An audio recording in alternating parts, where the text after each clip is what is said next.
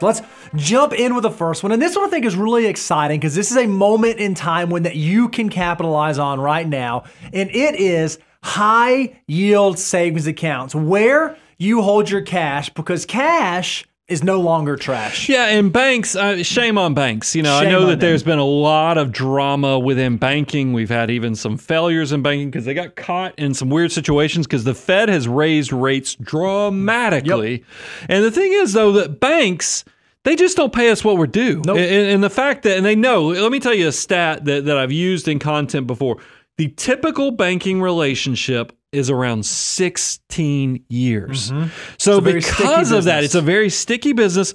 Banks have known this. So as the Fed has raised rates, unfortunately, that has not shown up in what they're paying us necessarily in your traditional banking relationships. Yeah, if you think about this, according to the FDIC, the average savings account right now is paying 0.36%. And you may be thinking, okay, well, is that good? Is that bad? If we compare that to the federal funds rate, which is often what high yield savings accounts are tied to, it's the overnight lending rate between institutions, you can see that the federal funds rate is actually over 5% right now. So the average savings account is paying less than 0.5%, when a number of high yield accounts out there are paying greater than 5%. There's a huge spread there that you could be missing out on. See, look, back when any type of money market or online savings account was paying you less than 1%, it was hard for me to say, hey, jump through all these hoops to go change your behavior, change your banking relationship.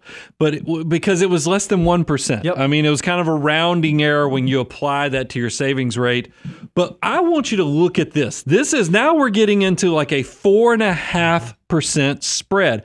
We need to give you some context on what does this actually mean in cold, hard cash. Now, look, before we show you this and you get really excited and run out, recognize that there are financial institutions right now that realize they can capitalize on this. So if you are thinking about switching banks, if you are thinking about pursuing this strategy, beware of teaser rates. It's not uncommon for an institution to offer you a super shiny, attractive new rate and then 30, 60, 90 days in, drop the rate. Make sure if you're going to switch, go with a name that is perennially at the top of the list, one that you are familiar with, you've seen a lot, so you don't get sucked into a teaser rate. So the question you're probably asking is, how much am I missing out on? How much money are we talking about? Well, let's think about this. Let's assume that you have an emergency fund of $30,000, which I think doesn't seem crazy, right? $30,000 in an emergency fund sitting there.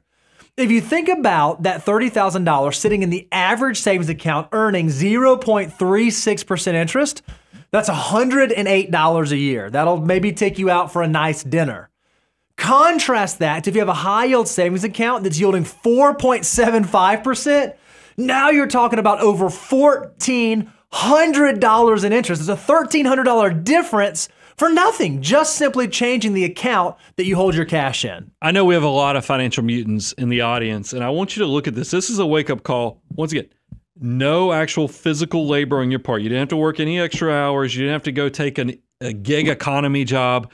All you have to do is make sure that your cash is not being taken for granted and actually being put to work, and you can actually have a 4-figure change and more money coming in. That's $1,000 that definitely could be doing more for you in the long term. If you're not doing this, then it probably just means that you're lazy. And I know that's unkind, but don't be lazy. Be a general that commands your army of dollars. When you go to look for a high yield savings account, if you're going to use a high yield account, make sure that it's FDIC insured, meaning it's backed by the full faith and credit of the government. Make sure the amount you're holding that account fall below the FDIC limits. It's $250,000 for individuals, $500,000 for joint households. If you can check those two boxes, you're off to the races collecting free money.